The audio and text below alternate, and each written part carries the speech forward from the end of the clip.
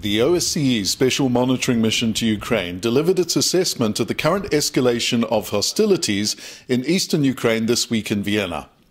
There was little cause for optimism, despite confirmation that the OSCE mission continues to grow. As violence escalates in East Ukraine, Russian-backed militants are accused of deliberately targeting civilians as they open up new fronts in the 10-month-long conflict. Ambassador Ihor Prokopchuk, head of the Ukrainian delegation to the OSCE, described how the monitors witnessed attacks on residential areas.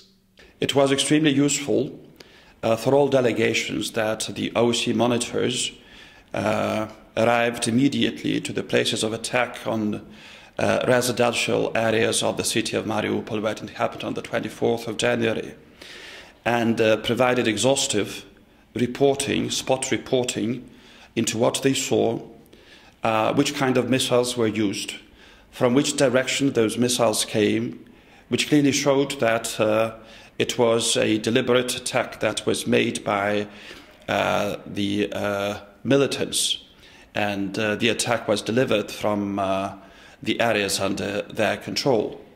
In a report this week to the Permanent Council of the OSCE in Vienna, the head of the OSCE's Special Monitoring Mission to Ukraine, Ambassador Ertugrul Apakan, insisted that the Minsk Protocol is still the only viable path to peace for eastern Ukraine.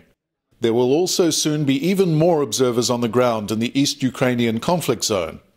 America's permanent representative to the OSCE, Ambassador Daniel Bayer, this week confirmed an additional $1 million contribution, which will bring monitoring staff up to 413 by the end of the month. However, according to Ukraine's Ambassador Prokopchuk, that's not enough to stem the rising tide of violence. From our viewpoint, it is indeed imperative that the number of monitors in the mission is brought to the maximum, which was envisaged by the relevant Permanent Council decision. And that maximum number of monitors is indeed 500. From our viewpoint of this number, at least 350 need to be deployed to the areas of hostilities in Donbass. The OSCE monitoring mission is itself becoming increasingly caught up in the escalating violence. Earlier in the week, an unmanned aerial vehicle used by the OSCE for surveillance came under small arms fire. The mission itself has been forced to relocate observers on several occasions due to approaching shelling. According to Apakan, more than 5,000 people have been killed and 12,000 wounded since April. There are 1 million internally displaced persons, with an estimated 600,000 people fleeing to neighboring countries, including Russia and Belarus. While all sides will officially welcome the expansion of the OSCE monitoring mission to East Ukraine, in an environment of growing combat intensity, questions will continue to be asked over the effectiveness of unarmed observers.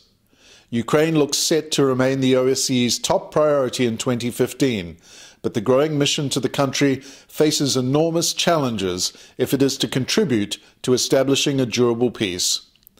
This is Paul Gillingwater for Ukraine Today, Vienna, Austria.